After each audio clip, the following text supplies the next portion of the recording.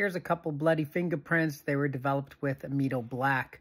This is the methanol mixture. They also have an aqueous mixture, and you would determine which one you want to use depending on the surface of the fingerprint, because the methanol can eat through some materials, so you'd use that.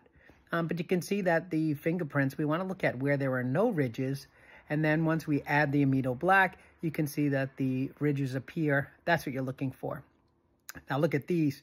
These are over processed. And what happens is you apply those chemicals to the bloody fingerprints, and it happens very fast. They can overdevelop super quick, and then you ruin the print. So what you have to do is you have to determine, do you develop or don't you develop? If you see enough fingerprint ridges in the blood, you may not want to develop it because you can ruin it very, very fast. And that's what you see here. That's amido black.